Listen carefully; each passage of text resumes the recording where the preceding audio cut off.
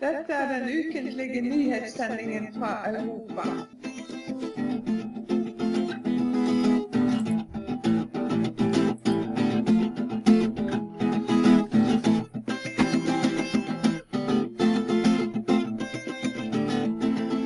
Dette den ukentlige nyhetssendingen fra Europa. Every day they used to business sitting there for magic potions destroying me friends stealing his war.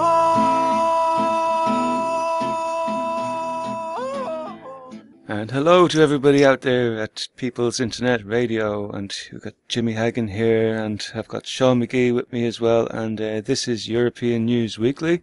We're back again for yet another jam-packed week. Hello Sean, and hi again. Jimmy, it seems like it's been a whole week since I last saw you, but I think it was only 5 minutes, so... It's more. It feels like it's been a week-long Skype call, actually. Yeah, true. All right, look, I'm going to get straight into this because we have no extra time at all. So, right, welcome to European News Weekly. As I said, people, we've got this great show lined up today. We've got 3 hours of podcasts, and we're basically going to start off. We'll be having Wayne Jones on in the near future. He's an anti-nuclear campaigner, and he's going to be talking to us on European nuclear news relevant stuff. We've got, in the second hour, we have Candice Paul, First Nations from the Dene tribe, discussing the fires that happened in Canada. And then basically we have, and she has some great testimony, I have to say. Please watch this. There are articles out there that give you details about these fires and looking at climate change, but impact on people, that's what we want to know. And Candice delivered that very succinctly. Then we've got Kevin in that same second hour, who will be coming into basically us with the extinction report. We'll be discussing droughts and fires and the more technical aspects of what's going on. With a bit of luck, then we're going to go straight into the next show, and we start that one off with John Lannon, who we've had on before. He'll be talking about the protest that was well publicised in Shannon Airport, which was against the use of Shannon Airport as a US military base. They had an air show there, 30,000 people went by, and John Lannon can tell you the kind of response he got was generally a very good one. Because obviously a lot of Irish people are not warlike in their perspective. He also discusses with us something about the Shell Oil campaign and how ploughshares sort of broke some of the sort of barriers down for activists when the government are using sort of the courts to punish activists for their peaceful and democratically allowable protests. And of course, I'll just go on to Donald O'Kelly, and he was actually in the Shell court case in Castlebar in Ireland, where a landmark sort of judgment was made on for the protesters, allowing them to make actions to protest against things that could be illegal or unecological or a number of things. So Donald O'Kelly fills us in with that, and he also fills us in with the Gaza, basically the Gaza installation that was in Dublin, and we're going to get him to talk about that as well. Then we've got Jerry. Sorry, what's the surname? I've forgotten. Jerry Burke. Jerry Burke. Jerry Burke. We've got Jerry Burke, who basically has come in. We had a very bad phone call, but we've managed to get the information out of that, and we'll fill you in with that. And you can hear Jerry in his own words, just sort of telling us the sort of things that he's had to deal with security companies and many other things. So Jerry's he's got out now. He's a free man. He was doing his democratically right of protest, and that's been assessed by a jury. And well done, Jerry, and Liam also, who was involved. The surname of Liam again? Liam Heffernan. Heffernan, that's it, exactly so. Sorry. Yeah. Anyway, so then we have Stephen Manning on, who's also going to be talking to us about some justice issues.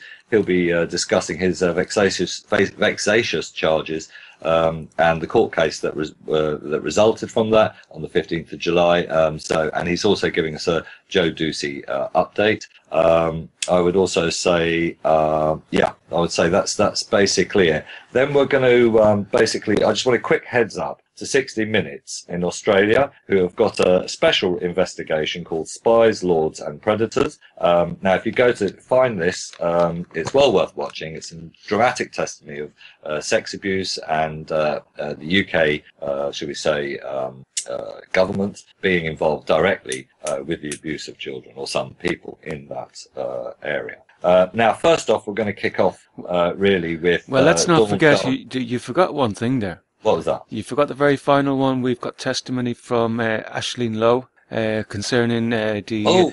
heavens! Oh, no, yeah, right. Concerning the action of... have you got some written down there for... Yeah, totally. Well, Aisling Lowe, Tony Rochford is at the moment. He was protesting in Dublin at Phoenix Park. He was removed.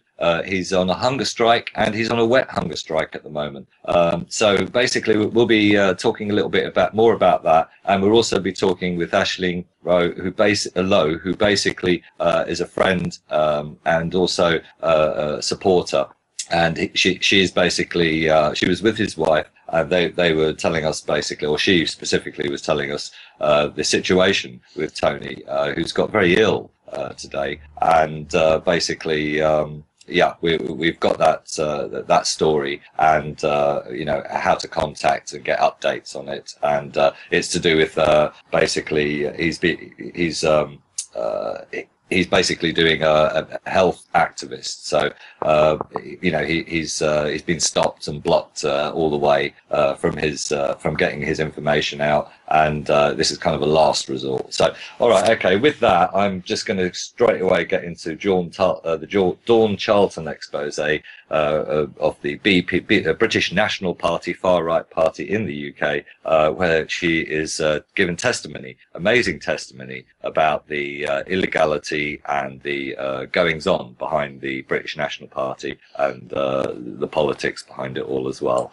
I think, Jimmy, I think we've covered that. I should say that the Dawn Charlton expose is we've basically taken this from the Hope Not Hate on YouTube, and you can find them at hopenothate.org.uk, and you can get the full video there. And we've posted it also on europeannewsweekly.wordpress.com with links to Hope Not Hate website. So hopefully this information should get around. Download the video if you can as well, because these things sometimes get taken down. Okay, so Jimmy, should we get started with Dawn's testimony first? Indeed. Who was working in the BNP and left and has decided to spill the beans. Been working with the party for how many years now? Must be 4 years, 4.5 years. About 4 years in head office. Yes, I have. Yeah. Plodding away and working really, really hard. Loved every minute of it. Well, of course, yeah. Well, I mean, you're the voice of the party, aren't you? How would you describe the way that the BNP head office is run? It's filthy, for starters, because there was only me that used to clean up. Like when deliveries used to come, I was embarrassed of how, dirty and smelly that it was. There's drug abuse in that office, which I've witnessed many a time in the toilet and on the desk. It's quite an open secret that there is drug abuse in the BNP. Yes, there is. Where else would? Well, it doesn't just stop at head office, it goes to conferences, Blackpool especially. The use of drugs? Yeah. What sort of drugs? Cocaine. I've seen it. I know that an official bought his car with money from drugs. Proceeds of drugs? Yes, for proceeds of drugs. Yeah. And it's an open secret in the BNP? Yeah, yes it is. And I would go to any court and say that. And name names? And name names, yeah. Throughout its 33-year history, the BNP has been driven by paranoia and fear. In 2010, by bugging phones and installing listening devices, the paranoid BNP uncovered what they thought was a plot to kill their leader. The BNP continues to eavesdrop on their members and officials. Yeah, I do know, and it's fact, that they have been into people's emails, party emails especially, because they like to see who's on board and who's not on board. And the people that's not on board, they do get, removed from their position. They do they do clone mobile phones, because they like to, intimidate other people like Peter Malloy and wind them up and send them messages. And I think Jefferson had about 4 or 5 phones in his possession. Allegations of corruption marred much of Nick Griffin's 14-year period as the most successful far-right leader in British history. In 2014, voted out of his European seat, certain members of the BNP decided it was time for Griffin to go. Clive Jefferson, also known as Aitken, rose to be the party treasurer after a series of internal splits took him from being Nick Griffin's bodyguard to the de facto leader and owner of the party. Adam Walker was a down-at-hill schoolteacher facing the sack from his role as a researcher on the BNP's European team. How did they get rid of Nick Griffin? Yeah, well, because Clive Jefferson, he organised all this. He wanted Nick Griffin out. He rang round all the ROs and, told lies. That's the regional organiser. Yeah, told lies to them all. And I mean, he even flew someone in from Vienna so he could vote actually against Nick. There was 3 people in the meeting at Lutterworth who didn't want Nick to go, but everybody else was groomed before they went into the meeting. So it was all rigged before Nick got there, and Nick Griffin didn't know what he was walking into. When they did get rid of Nick, a lot of people left the party. And a lot of people were expelled from the party. Yeah. And we did have members that, weren't happy, and Clive Jefferson told us to say to members on the phone, well, Nick wanted to go, he wanted to move on, and he would only hand it over to Adam, which was a lie. Is the next BNP leadership election in 2015 this year, is that going to be a fair election? Definitely not. None of the ROs or the organisers have had any updates from head office for months and months and months, so they don't know how many members they've got in each region. But the way Clive Jefferson's told me that he's going to add on extra people onto the family membership, so he's getting 4 votes out of each house instead of the 1 vote, which will all go for Adam Walker. Because he picked Adam Walker because he can control him. And if he gives him £10, he will do backflips for him. He's so greedy. He's the greediest person I've ever met in my life. Despite being a very small party, the BNP has always had enough money to buy off those it could not intimidate. The party legal team consists of Patrick Harrington and Graham Williamson. They do, dealings with, people who have had the sack or have left, and they're paid money to keep their mouths shut. But I've heard conversations of these people with Clive Jefferson, and Clive Jefferson instructing Graham as to what to say and how much to buy people off for.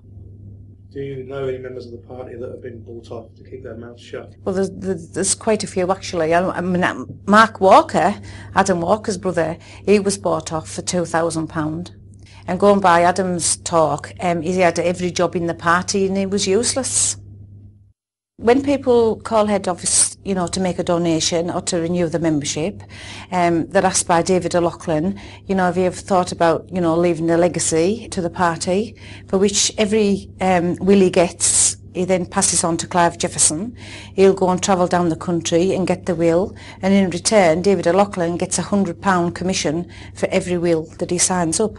And who is the executor of these wills? Clive Jefferson's on most of the wills as executor, because he tells me that, they'll never get rid of me from the party, and if they do, it doesn't matter, because I'm executor on all the wills, and the wills will come with me. Could you elaborate on wills and the little process surrounding the wills and how they work? Wills are never an agreement between me and the person. There is no will I've ever written or had written or been a part of that is an agreement between me and the person. My agreement is the agent.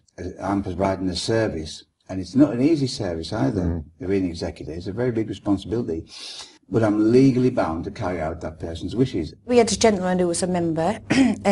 He left a huge will, and we had his wife writing letters to Clive Jefferson asking for a share of the will, which she was entitled to, she was promised.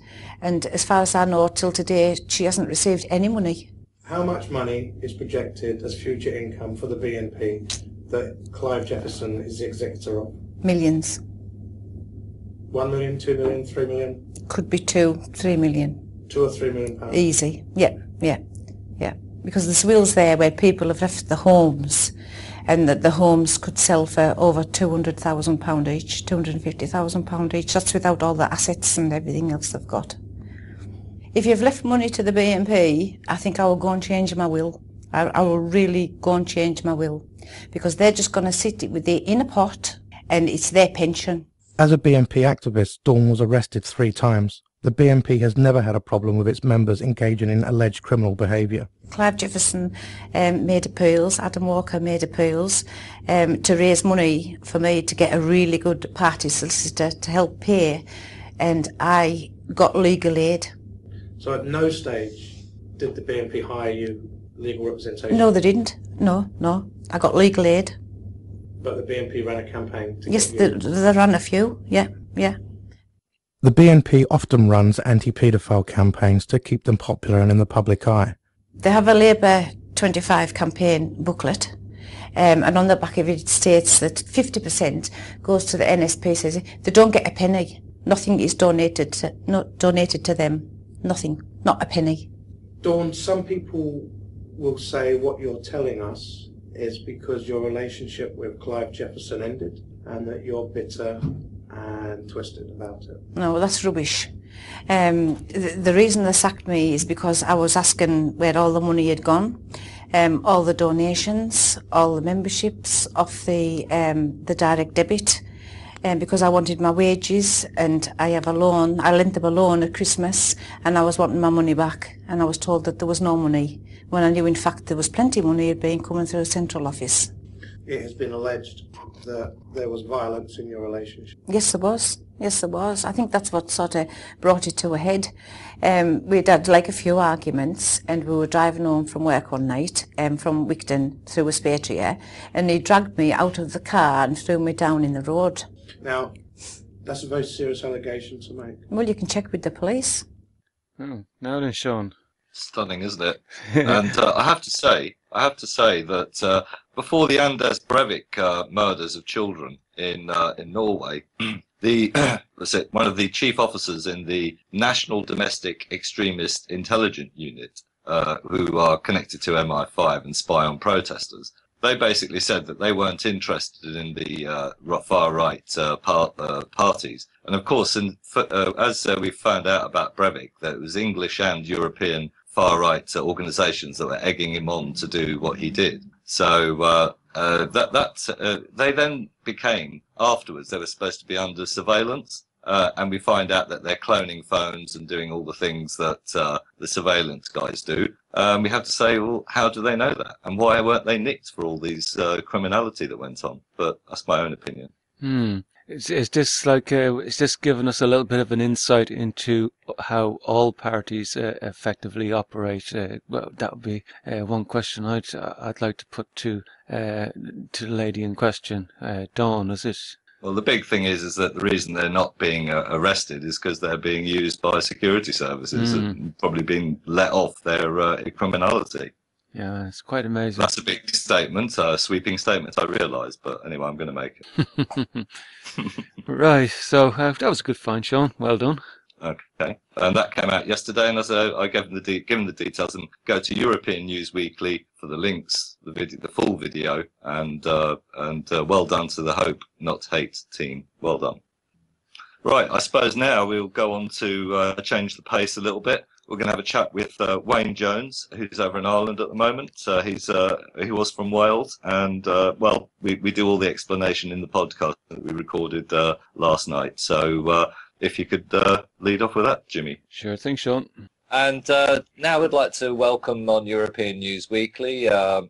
We'd like to welcome Wayne Jones. He's been sort of an activist and researcher in nuclear matters, and he's been doing this for 25 years.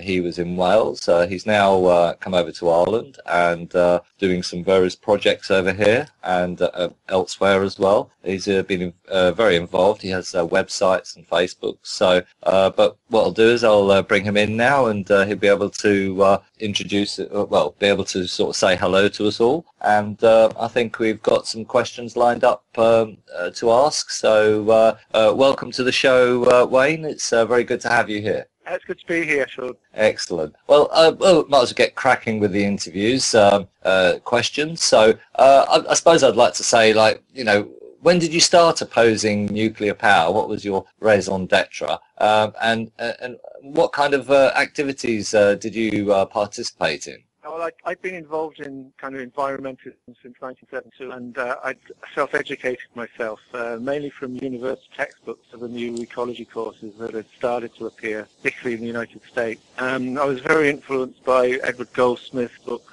He's the Ecologist magazine's editor, and he brought out a book called Blueprints for Survival, and that helped. I've been helping insulate losses, the defence of the earth under the Liberal Labour government free insulation scheme in the 70s, where they gave free insulation to people who were single parents and were pensioners. The scheme didn't really kick in until the Tories had got into power, but it was brought in under that particular form of Callaghan's government in the late 70s. Then after 1979, the Conservative government brought out its white paper, Nuclear Power. I bought a copy of it, and that became the basis of my opposition to nuclear power, because I just didn't want nuclear power anymore because of the wind scale issue.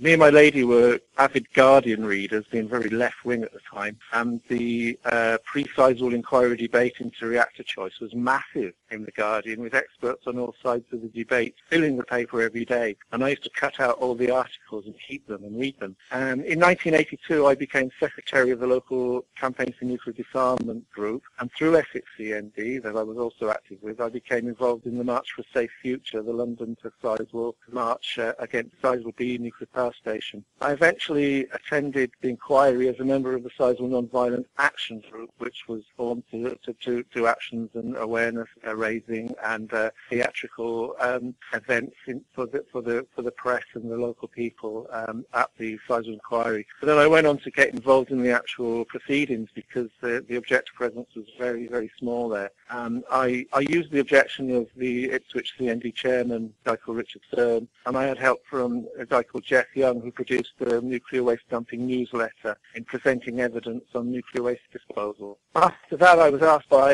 Cumbrian activists, particularly Jean Emery and her friends from Cumbrian Opposed to Radioactive Environment, to help them. And so I also ended up cross-examining British Nuclear Fuels Limited experts and witnesses and government witnesses on reprocessing at the Sizewell inquiry. And it was successes in this that led me to eventually become involved with the Welsh Anti-Nuclear Alliance, with whom I was active from 1984 to 1998. Oh, it's that's a very, very colourful history there, Wayne. And so what have you been involved in then since you've come over here to Ireland then? Well, I had a bit of time off after 1998 when I came to Ireland, and I wasn't active. I'd been doing a lot of stuff, and I thought it was time to leave it out a bit. I didn't want to create a vacuum behind me. And but when the Fukushima thing sort of happened, it was the government responses to Fukushima that I was quite appalled by the lack of information that was being out at that time. In 2011, at that time in March, there was I'd been doing a course in media philosophy, and I had television for once. Don't often have television, don't now, but then I had to study the different news channels. So I had of news from all around the world, and I was comparing, for the college course, the angles that different countries and news programs were bringing out. So I was in a very good position to look at the way the media responded to Fukushima. And, they were holding back a lot of, all the information was being held back, and this was obviously something that I could do something about, because I had actually held the Warner office in my flat at the time at Chernobyl, and was one of the team that responded to the public in Wales. Nobody else did at the time, of course, to the Chernobyl incident. So I was well aware of the issues in emergency planning, emergency lack of planning. Okay? And the response of the Irish government seemed that they weren't really given any information out to Irish nationals that might be in the area at the time. And obviously, somebody with my experience in knowledge of nuclear technology, I knew straight away what was going to happen there in a shutdown situation. Without the reactor decay heat being dispersed, they were going to melt. They were all going to melt, and it would just be slower than a full meltdown in full operation. But no one was saying that. But there must have been a lot of people who knew that. I mean, I'm not the only person who knows that's the case. So they were actually holding that information away from people on purpose. And that's what got me involved in talking to the Radiological Protection Institute of Ireland to find out why they weren't doing anything to alert Irish people to what the dangers were there, whose attitude actually was, and this is part of the protocol that you find in nuclear power politics now, well, their attitude was only the Japanese Ministry of Health were allowed to give anything. Even the International Atomic Energy Authority, our agents, according to them, weren't the proper authority to be telling people. And of course, as we know, the Japanese Ministry of Health were not being straight.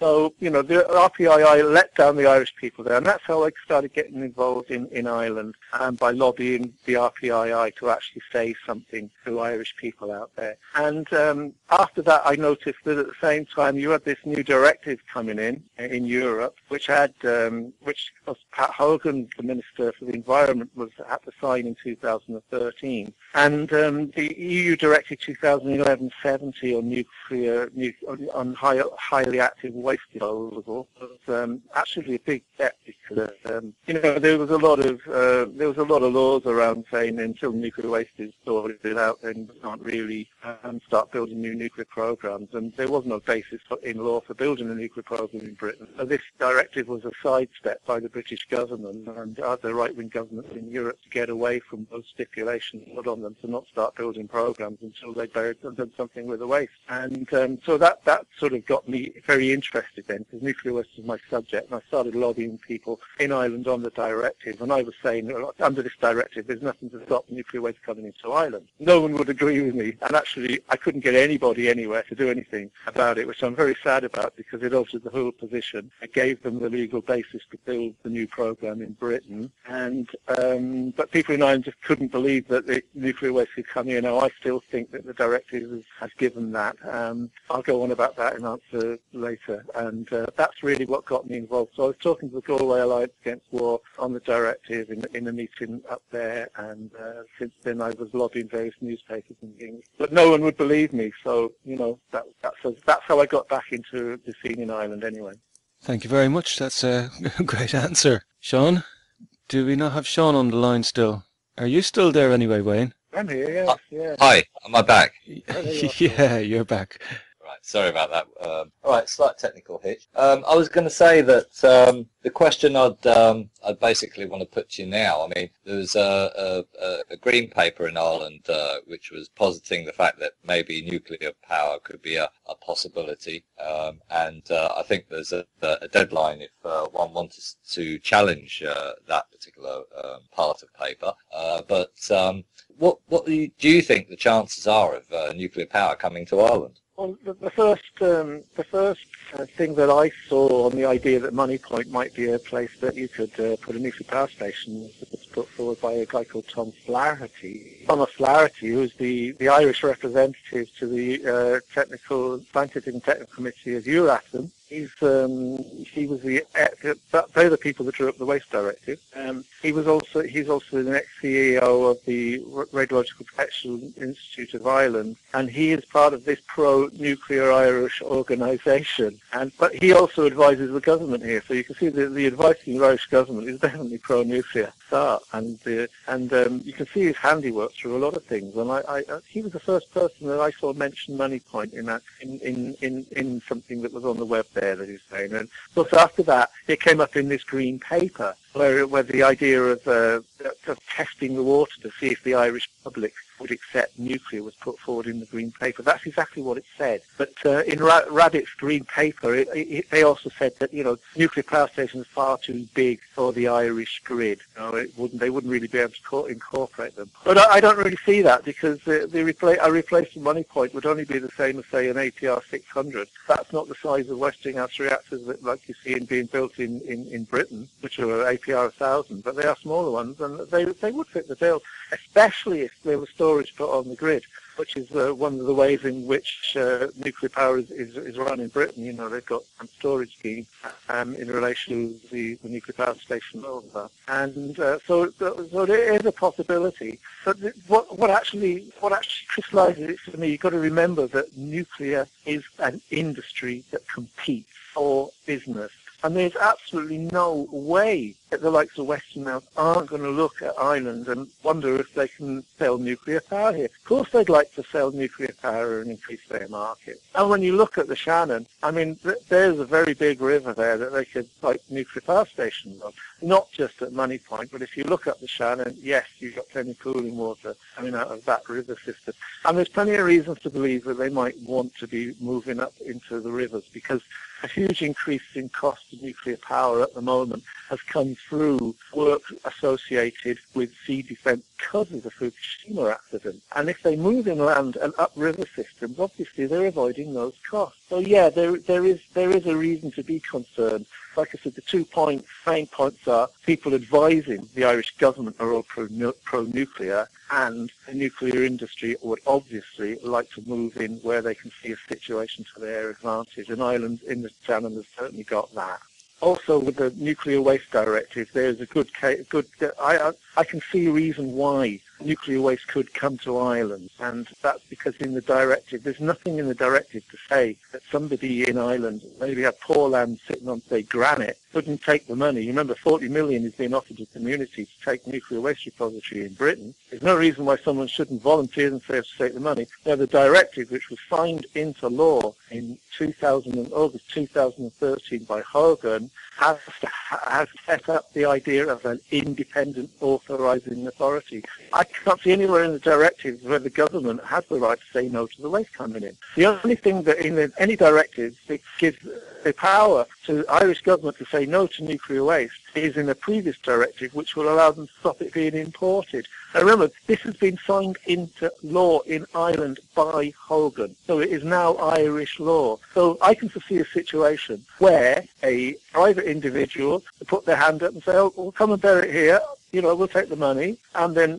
the authorities are nothing to do with the government. They're going to say, well, yes, it's a possibility he could do that, and then the only thing the Irish government will be able to say, well, we're not allowed to import it. Just remember that all of Ireland's exports go through either France or Britain, so and they're borrowing money from these places. So they're hardly in a very good position to say no if the search for sites doesn't actually come to anything in Britain, and there's a very good reason to believe that it wouldn't. You know, so yeah, there is a legal basis by where somebody in Ireland could actually volunteer to take the waste. And I think the government here would be in a very big, difficult position because of the directive.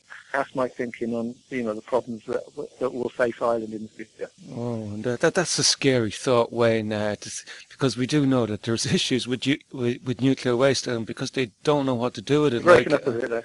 Oh, I'm sorry. It's a scary thought, Wayne, that because we know there's issues around nuclear waste and they don't know what to do with it. The thoughts of waste being brought here to this country to be dumped, that's really scary. I have to say that. Yeah, well, look, underneath the directive, the Irish will not be allowed to take spent fuel at all. But there's nothing to stop other forms of waste that have been processed. You know, the directive says it's now illegal to export it and import it. Okay. So, Wayne, do you have any hope that we can avoid another Chernobyl here in Europe? Well, yeah, I mean, we've come very close, you know. I mean, but what's been going on in Ukraine? Firstly, I mean, it's the first time there's ever been a war in a nuclear power zone. You know, 16 operating reactors in Ukraine, and I don't know of any single incidents where there's been a war situation. I mean, it was avoided in the Yugoslavia conflict. You remember that in Slovenia, the whole Slovenia thing kicked off and then stopped very, very quickly. And that's where the 2 Yugoslav reactors were. So, like, the war scene was moved away to where the superpowers didn't mind it being. And as soon as it started coming down south towards Kosovo and in there and towards Macedonia, now in Bulgaria, they got operating reactors. And they kind of knocked it on the head when it got down there, you know. But with this Ukraine thing going on now, I mean, it's the closest we've come in a long time. NATO actually encouraged bombing by supporting Ukraine in its bombing of eastern Ukraine. The 3 planes were shot down during that time, and that's just unacceptable where there's nuclear reactors operating. Some of them are Chernobyl kind of reactors. They're very big reactors, and you know, as far as I'm concerned now, and I will be lobbying on this as an integral part of the anti-Wilder Bee campaign on Anglesey, that war is part of the risk to nuclear power. And we want to know what the risk is. Is there anyone that could suggest that weapons of war and nuclear power can coexist in the same space? I don't believe they can. And, we've come to the edge. The legacy of Chernobyl in North Wales is still there with the hill farmers, the sheep farmers. There's still activity, cesium in those hills. And if it happened again, then you might as well abandon, Snowdonia and North Wales hill farming.